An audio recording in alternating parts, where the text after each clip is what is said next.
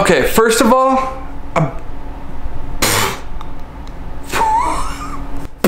just take a look at some of these clips. Well, good morning, everyone. We're back in the shop, partnering with other makers around the world. A gentleman by the name of Parker at Stock and Barrel does a lot of great videos that I really... Hey everybody, my name's Jay. Trouble to the high wall.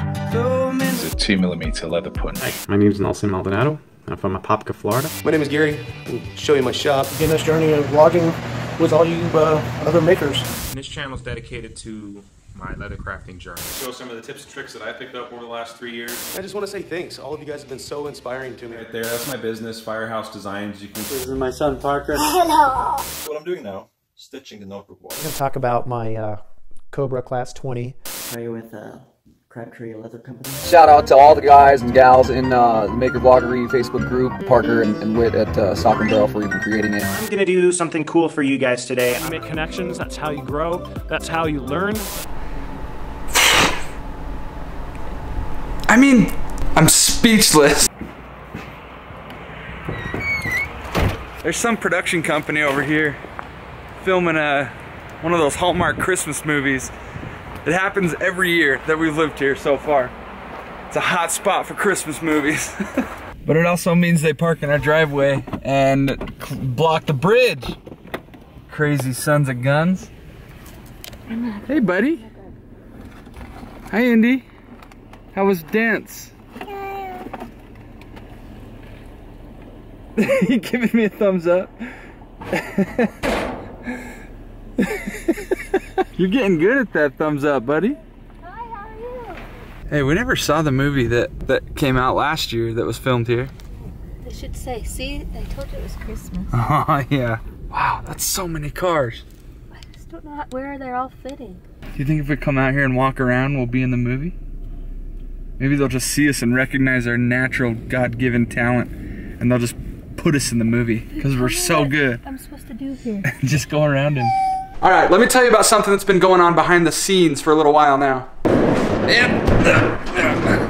I've always felt like a good classic men's satchel should be a staple for our brand. It's kind of what we started out with. I've been through multiple variations, the number 29, the number 60, the number 64, and most of the time I felt pretty satisfied, but there was always just something that I wanted to tweak or change. And I think I've landed on one that I'm really proud of, and I'm really excited to start getting it into production. I wanted the bag to feel real rugged and manly and feel like it was built like a saddle, like a lot of our products, but I also wanted it to be very practical and usable, which is where most of our products in the past fell short. They were either way too heavy, too bulky, too clanky, too hard to get into and to access the buckles in the front. I'm sure there'll be some things I change over time, but let me show you what we got. If you follow us on Instagram, then you already saw this bag and heard my whole spiel about it, but this is what will be considered the number 72 satchel, size small. I've already created the pattern for one that will be just a hair bigger than this to fit a 15-inch laptop. This was made from a one-off mixed batch hide I got from SB Foot Tannery. I've got a few other ones here too that are going to be turned into bags here in the very near future. I just picked these up. I'm excited to use them. One of the things I love about this bag is the tuck lock closures. Makes it really easy to get in and out. The edges are turned with a top stitch. All the important stress areas are riveted. We got a double stitch down here on the bottom part of the gusset. One thing I really wanted to keep straight with this bag was the classic satchel look with the double strap and the lash tabs. That's one of my favorite looks of all time, but it kind of blends in the pattern and body style of a 1960s postal bag. We've got an exterior stitch right here, which causes it to fold into the bag like that and then wrap around to a turned stitch that's on the inside. The reason I love that is because it keeps these gussets turned in instead of poking out, which is what it would do if I had both seams turned in like this. So it works really well, and that was one of the big problems I was trying to solve. It's a simple bag, but it's classic and timeless. So it's gonna take a little bit of time before we can get this bag into production, mostly because of the cost of the dyes that it's gonna take, and the development. We'll have to go through a couple samples with Waterbury. But since we're revving up for Christmas and Black Friday's right around the corner, I'm going to take some of these one-off hides that I found in this mix batch, and I'm gonna make a few of these bags. They're gonna be kind of a limited run thing. So I'm gonna see how many of them I can make just within the next couple weeks or so. And I'm getting the pattern printed right now for the larger version that will fit a 15-inch laptop. This is what our patterns look like right before I send them off to the printer. The main purpose of this is just to make sure I have the right curvature make sure everything's symmetrical. It helps me know right where the placement is for all these little components like the lash tabs, where the straps land on the back strap. These are the tuck lock closures. I don't have to do the math every time I make them. I can just make my mark right there and I know right where they go. The length of the gusset overall is something that takes a little bit of figuring out. So I do that all beforehand right here on Illustrator. That way, once I get it printed out, I'm starting to cut into leather. I don't have to waste any leather because I know everything's just right. I'm gonna go pick out one of those hides, cut into it, and see how far I can get on another one of those bags today. Another number 72 satchel coming at you live. Let's do it.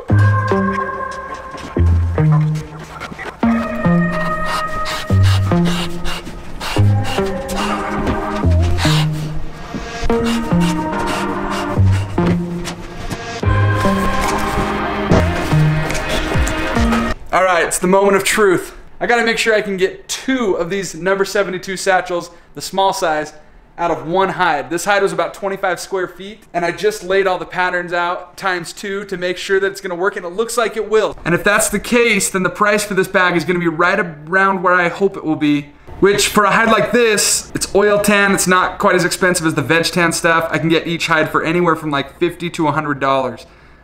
So with a hide like that, I'm hoping to land the MSRP price for this bag around $325. If I make this same bag in vegetable tan leather, it's gonna be around $465. But so much of that cost is eaten up by hardware. I get all my hardware from buckleguide.com. These little tuck lock closures have become some of my favorite things in bag making. They're just so easy to use and they feel really quality. They go in smooth like butter, but they're really strong and tight. So I really love these. But they're about $7 just for one set. So that causes kind of a problem. So we're sitting around $30 per bag just in hardware alone. So if I can find a good alternative for hardware on this bag, then we might be able to bring the price down even just a little bit more. But for now, that's about where we're sitting. I guess we better start cutting and we'll see if I can get 2 bags out of this one hide.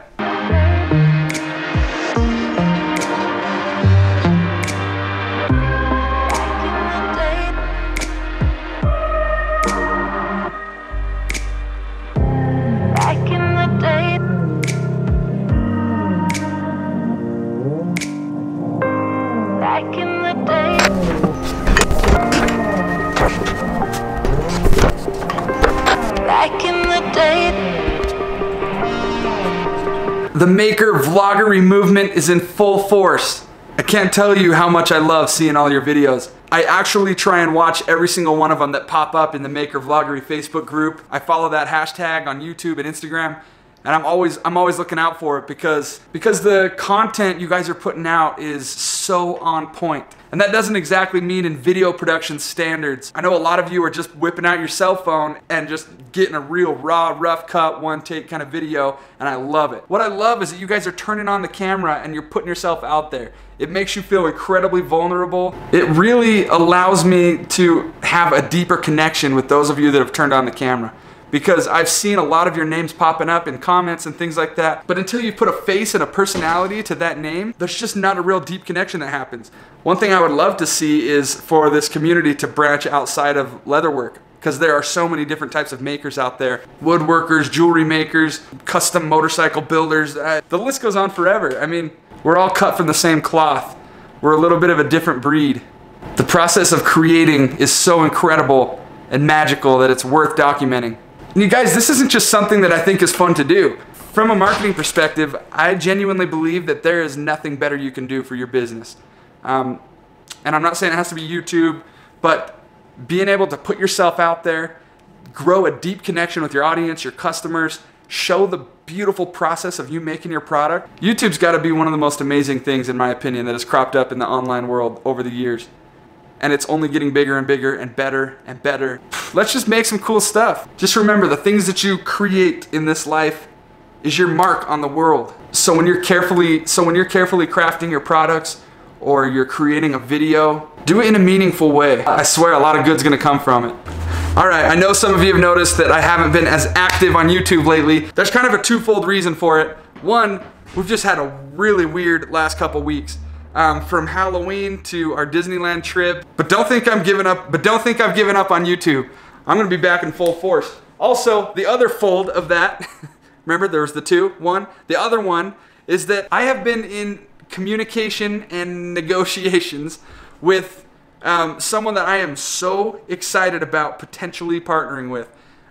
You'll find out soon enough what it is, but I'm holding out some of my really good juicy content, the tutorial stuff, how to make this, how to make that. I'm holding out because it'll be so much better if we're actually in partnership with this company. But I'm just ecstatic. I can hardly sleep. I'm so excited for this. It'll be good for you guys as well. So just wait. If you've been waiting for some more of that, like just clear, concise tutorial type content, it's coming. It's gonna come in a freaking tsunami.